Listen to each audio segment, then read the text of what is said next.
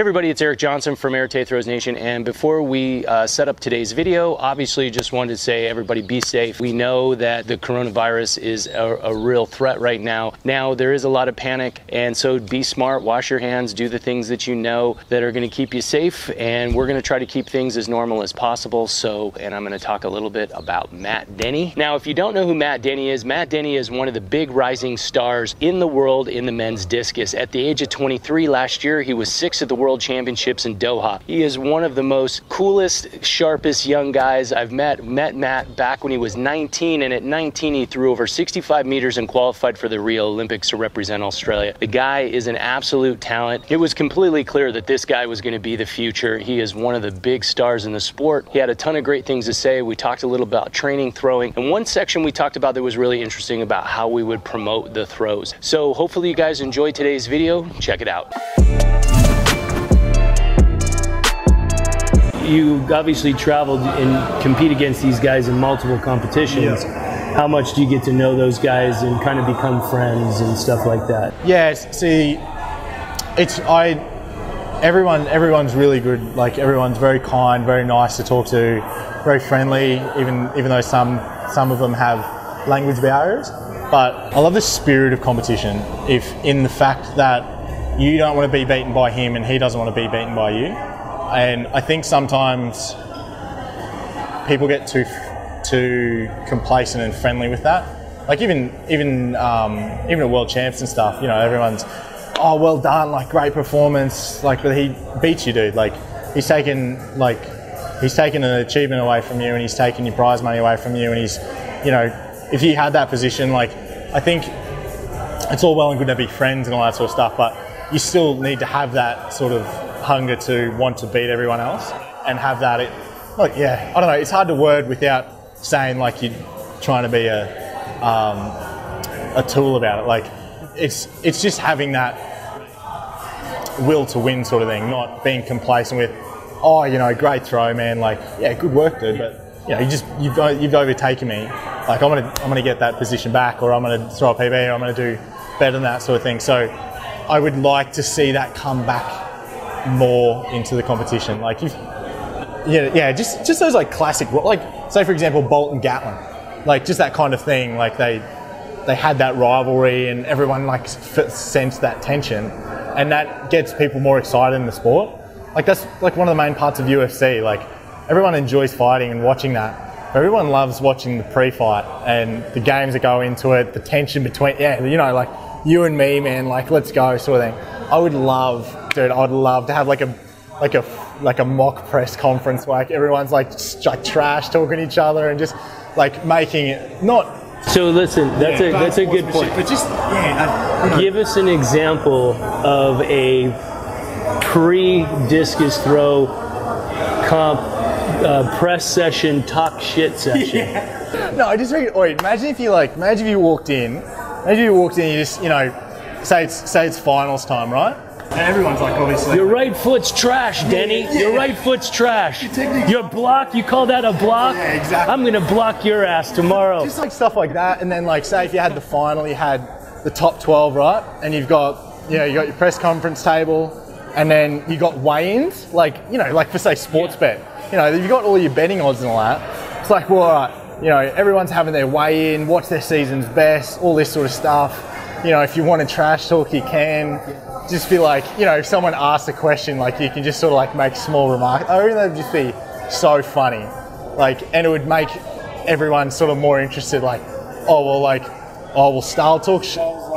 Yeah, style. You haven't thrown 71, so you think exactly, that's what I mean. Like, style trash talking Frederick and all that sort of stuff. And like, I just think that would be either super funny or would actually like lift the performance, and everyone would just be like so intense in competition that you would get that, I don't know, that just heightened will to win, and that sort of like fight or flight. It's like, dude, I need to perform now. You know, I've talked all this game, or he's talking about me and I've got to step up sort of thing. I just think that would be so sick. It would be so much more fun. I don't know. I reckon that's I like that idea. Yeah. The wheels are turning. Yeah. I mean, watch the future. Arete Throws Nation. My question for you: what do you think the score can do better? publicity, money for you. Yeah. What can we do to get more people interested? Okay, yeah. So the question is, what do you think the sport can do to bring more publicity? Because that's one of our goals with Arete Throws Nation, is to get more eyeballs, more attention. Yeah. See. Okay. So to give some positives. So what I really liked about Doha was the fact that they gave visual representation, sort of like golf. They had your release speed, they had your release parameters, they had shot tracer, that kind of thing. That was really good because that gave spectators more insight to that kind of thing. I think a bit more dynamics between the athletes, not being so lovey-dovey friendly sort of thing, like, oh man, great work, you just beat me sort of thing. More that aggressive, oh well, it's Daniel Stahl versus Frederick Dackers 1v1, or like, that sort of interest. Pick a side, pick a team. People always want to side with someone. Like, say for McGregor, like, you either love him or you hate him, but no matter what, someone's picking a side and everyone's going to watch because they either want him to win or they want him to lose. And it's just that kind of thing. I think bringing that more like direct attention to it. And the other thing is, like, say for example, I understand that track meets go for a while, Diamond Leagues are trying to cut it down to a certain time frame and all that sort of stuff for broadcasting. But when you think about it, cricket's one of the most watched sports in the world. Tennis is one of the most watched sports in the world, and it goes longer than athletics. So I don't think it's the presentation time. I think it's the coverage. I think it's the coverage, and it's the way that the meet is scheduled. How it's scheduled. So like, I think if you can condense it more, like you can have so much stuff going at a track meet and condense it all together, and you could get most events in within an hour and a half. If we want to make the sport better and to get more people interested, here's a simpler way to say it. If you're the best in the world, you should be able to perform on one throw. It's like golf, for example. Like, if you go into golf and you warm up and you hit 4 terrible shots and then hit the 5th shot and be like, oh man, I'm pretty on today. Like, no dude, you're about 4 over already. Like, you're not on. So if you can't get your best throw within 4 throws, you have an issue. Like, you're not performing if you're supposed to be the best in the world, you should be able to perform within 4 throws or within 3 throws. I'm not saying give it 3 throws, but if you have 8 athletes, top 8 athletes in the world, 4 throws, that's 45 minutes, if that, if you're correct in scheduling that. And then, you can have that going, you can have pole vault. As soon as discus finishes, the lines are marked, jabs going, and shots going during it. You've got the 100 going, finish that, all right, 200's going. It's just, I think, needs to be more immediate in the way it is, because I think if you can go, oh, well, this is happening, get the commentators more engaged. Say like Halle Throws Fest, like, you go there, man, like, the commentators are so into it, or the shot street meets, like, it's just hype city. Yeah. It's getting that involvement into the sport. So it's not a time-based, it's a scheduling and personality-based side of things. So like, I was telling you, it's like, have you ever watched football without commentating? Football, US football without commentating. It's not nearly the same. That's what I mean. Like, what are the quarters supposed to be? It's like 15 minutes, but the games take like 3 hours. It takes 3 hours. Yeah, but so you have a halftime, right? And I think that you also need to, with promoting the sport, doesn't matter whether it's within your country or whether it's within the world, like say for World Athletics or whatever, put more attention on the personalities of the sport than the actual, obviously you give attention to people breaking world records, they're winning all the time consistently, blah, blah, blah. Give them that attention, they deserve that, they're doing really well. But really promote the personalities of the sport, because that's where people get super intrigued. Like, everyone watched Bolt, not because of the fact that he was fast and he was a freak and he was just broke every world record it was, but he had a personality. He really entertained people. He really put a show on. And, say for Daniel, when he competes, puts on a show. When he won, sprints out, people love that. Like, meme city with that. Like, everyone circled that around, put more attention to throwing, and Daniel as a personality. So if you do that, I think that's where the sport grows a bit more. People take more interest in that because of the personalities, and maybe even like a team-based side of things. Like obviously they had the Continental Cup where it was kind of a team-based thing, but maybe, I don't know, say Christian Taylor, triple jump, because like he's a great personality, he's awesome for the sport. He's team captain for team whatever, and then you've got Daniel as, or you know, whatever, or Danny Stevens or whoever it is as captain for another team, and you draft your team. You draft your team, and then you go to Stockholm Diamond League, or you go to a Diamond League, or you go to a comp, or whatever it is, and it's you versus you, you versus you, you versus you, and it's like, it can be sort of like an exhibition sort of thing. And I don't know, I think there's a lot of ways you can do it. Not the way that I look at. Similar thing with the summer track league. They tried that in the States, but I don't think they promoted it. And the way they did the draft and the amount of athletes, it was kind of limited. I thought it seemed like it was really cool, but it's probably expensive, and there wasn't hyped or promoted quite enough. I find the way that with cutting the events for the Diamond Leagues, is practically you're trying to save an endangered species by killing the endangered species. Like, the sport is the sport. Like, all the events are part of the sport. You can't just take the events out. Like the fact that Hammer was out because of insurance purposes or whatever it was, or safety issues. I'm like, that's what the cage is for. That's not the issue. So, like, I could be wrong, whatever, but I just think that there's a better way of going about it. And a lot of sports are trying to, from my viewpoint, a lot of sports are trying to follow the Big Bash method. So, like, you know, Australia did the Nitro series, but then there wasn't much follow through with that. And then they tried to do that Continental Cup team thing, and then now they're trying to reduce it back into an hour and a half of broadcasting. Golf, people go out and watch golf, that takes forever. Prime example. US football takes forever. Yes. That's the other one I was thinking of. But we were talking about it when we were at CUSAC today, like, you know, like you said, those street comps, like in, you know, the Diamond League final in Brussels, right? Brussels and Zurich. Yeah, and it was like all the people are around, like it's super.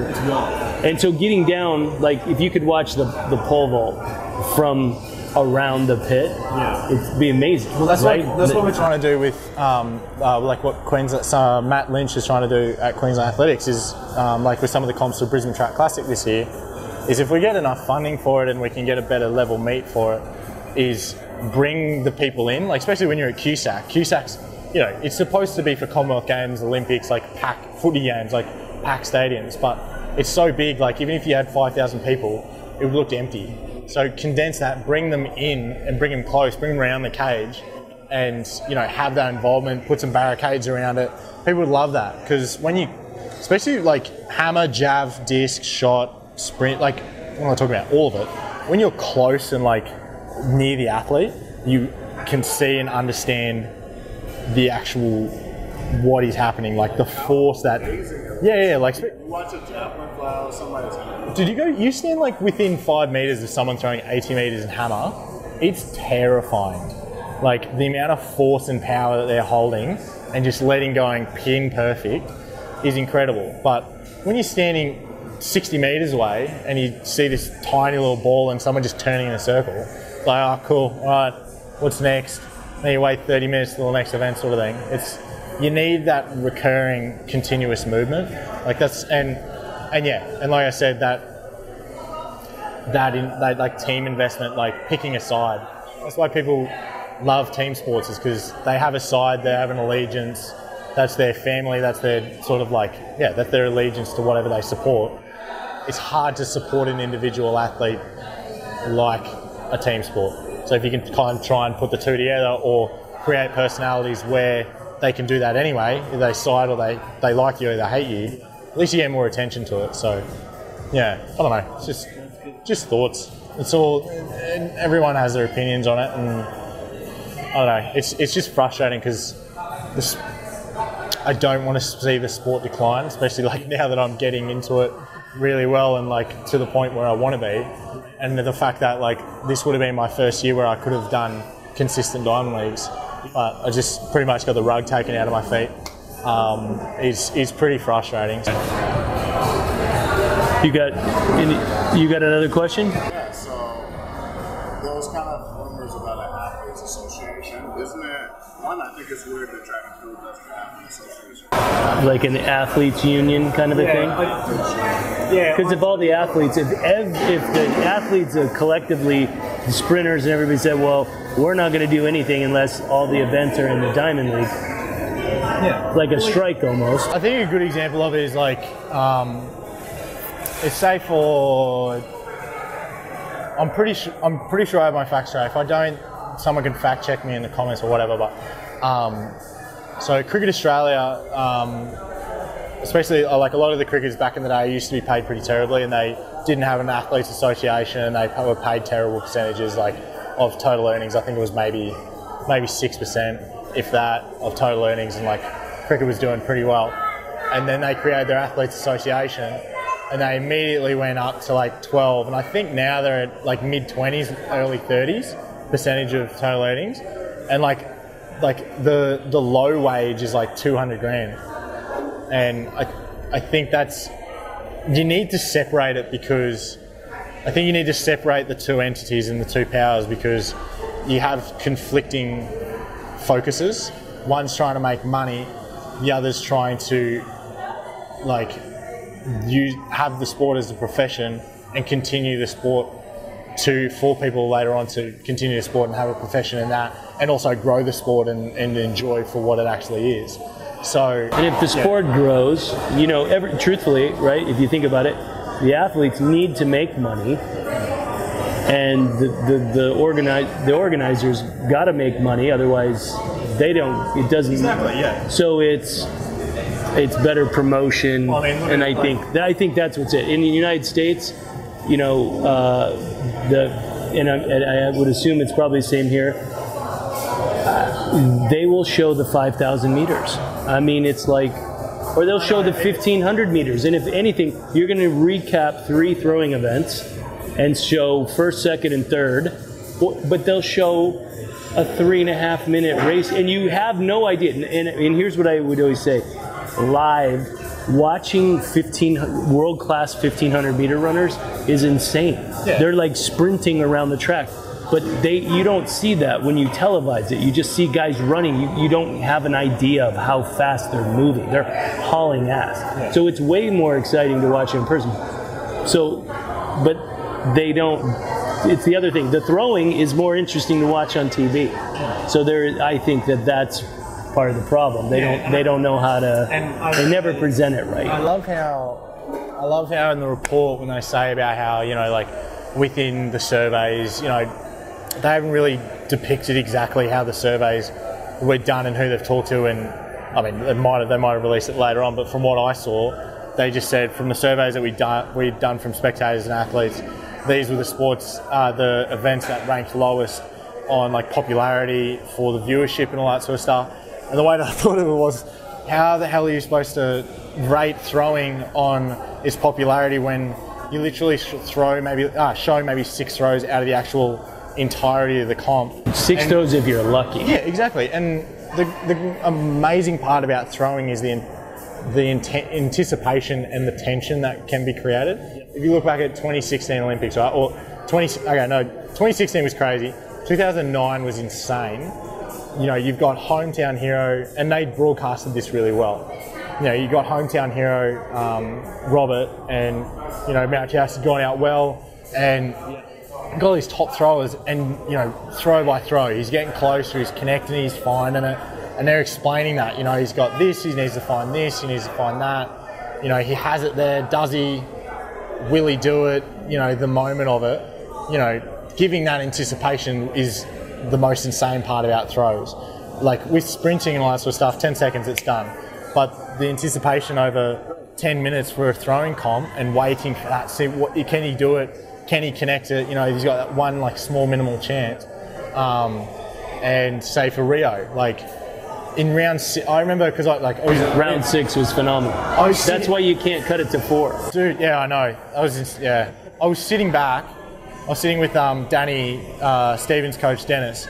So I was sitting there watching, and we just, because Christoph was like 7 or 6 or something, and he's walking in, and I just said to Dennis, I was like, do you reckon he's going to get it? Do you reckon he's going to dig deep and do a Robert Harding in 2009? He's like, I don't know. I said, let's see. Just flushed it, and just seeing that, and like how many positions that changed over a period of 1 round. You know, Cooper went into 3rd and was so excited that, oh my God, I've got an Olympic medal. And then what's his name? Malachowski was in 2nd. Yeah, well, Malachowski was in 2nd, but who? The other German, Jasinski. No, is it Jasinski? Yeah. So he popped out and went 67 and got 3rd, and then kicked Cooper out. Just that crazy tension shifting. And Malachowski, I think, had gotten bumped. Yeah, by Cooper. He was leading, and then he got bumped by Cooper and Harding. Yeah. I think, and then he went back and got 2nd. Yeah, it was insane. Right, it was, and then Daniel jumped up and got 3rd. I remember it was awesome. After Christoph ripped that throw, we were just sitting back like, what is going on? And I remember, like, the crowd went crazy for that than like some of the 100-meter races and like other performances that were going on that usually take over the night.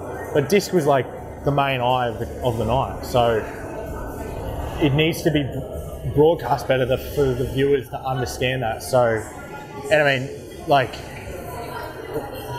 shot got kept, but shot's insane. This year was a perfect example. Again, another reason why we can't cut throws. Yeah. But look at this year in Doha, right? I mean, Kovacs wouldn't have won, and Ryan wouldn't have gotten silver. So the guy who would have won if you cut it at 4, but the thing is, those two, would have been. Krauser would have got the silver, and Joe would have gotten like 5th place. But see, then the thing is though, when you look, I'm not saying we should cut throws, but I'm saying if you cut the throws. Now the reason people are hanging on to 6 throws is because that's the way it's been for ages. But if you change it to 4, the same effect would happen. Last round, I need to dig deep. You'd still get that same response. So it's sort of like yin yang. Like, I understand the same thing, but you know, you never know until you try it. So I get your point, and it's enjoy. Because I think that's part of the excitement. You know, exactly. And I mean, you would still have that on 4, but with that 2 more times, it's like you still can hype it up. And you did have, you know, Krauser sitting in 2nd, and people obviously know Ryan's the guy capable. Yeah. And then of course Joe comes in and just unloads insanity. I think were you there? Did you get to go watch the comp? Listen, this is the most annoying story I reckon I have for ages. So I had an assignment due that week, right? And I thought, I'm pretty buggered. I've competed. I've gone out a couple of times. I've had some fun with everyone. Had some late nights, and I was just like, and I had an assignment due in a couple of days, and I was thinking, I mean, I think it was the next day or the day after, and I hadn't started it. Obviously I'm in World Championships. It's hard to get that started. And I said, no, I've got to stay home. I do want to go out and watch, but I'll stay back and I'll just watch it online, and I'll finish this assignment. I had dinner, got back to my room, 150 words into my assignment, and next thing I know, I'm looking at the thing. Hadn't broadcast yet, but I saw live results, 22.91. I'm like, do I go? Do I stay, or is that going to be it? And then I just sort of slowly watch the comp, and then Krauser goes, and then Kovacs just drops it. And I was so annoyed I missed that comp. I was so annoyed. Just still disappointed. Thanks for reminding me. See, that was a good lesson for the kids out there. You got to do your homework, but do your homework. Do your homework first, and then go watch the best comp in the world. Oh. Yeah, that was insane. Last question or so. Yep. With the year, obviously it's the Olympic year. This is a huge year. This is what everybody's training for. Yeah.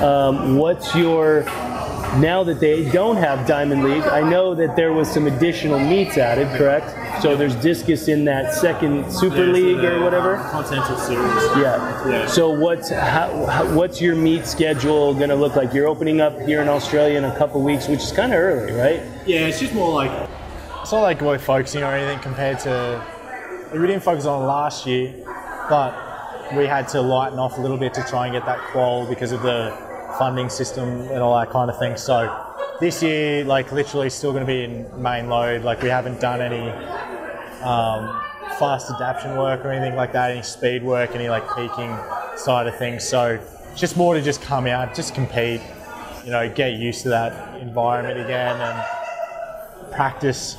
Practice makes perfect, right? Just getting that mental thing down pat, figuring out how you need to approach the comp and learn, okay, well, I'm doing this different in comp, why, and address that. 20-year-olds. And addressing that. So, yeah, it's early, but it's just more of a fun thing. It's just treated like a training session and get some work done. But, so we'll do Oz domestic season, stay in heavy training, and enjoy it. And then we will... So we'd be going to Europe? Yeah, so hopefully do the Tokyo test event on I think it's like the 7th of May, which is in the Continental Series 1. The Continental Series 1 does not have discus for the first comp, but there's a test event the week before that does have disc. Okay. So I want to go to Tokyo, just get a feel for it, environment, circle, stadium, all that, just get a tryout. And then I'll go from there and I'll go straight to Europe for 2 weeks, stay in Ely, our European training centre in Arete, and I'll just base there, get some training done, get over my jet lag, continue training. And then main domestic comps start off will be probably Strava, and then 2 days later will be Stockholm Diamond League, which is nice because obviously Daniel in Sweden, so hopefully we get into that. Still gonna wait for confirmation, but I think 6th should be fine. And then do a couple more comps within the Continental Series around the place.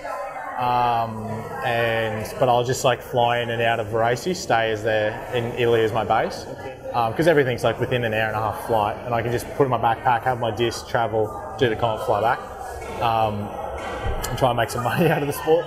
And then do a few more comps, probably go to Halle and a couple of those German meets. And then stay in Italy for a couple of weeks, train, then head straight to Wakayama in July, early July for our pre-camp, which I think is a week and a half. So stay there for a week and a half, get used to everything, and then go into Tokyo, Olympic Village, and keep prepping and sort all my stuff out, getting peak, compete, throw well, and then stay that rest that week, enjoy the Olympic Village, continue to train, but enjoy it and have fun, and then finish off the season with a couple of comps, hopefully come home in around September, as there's a couple more comps after Tokyo, and then, so I'll pretty much be away for 6 months, so 5 or 6 months. So it'll be a long time away, but it's just, the high end of the sport is in Europe, so that's where you got to go. If you want to enjoy the sport and you want to be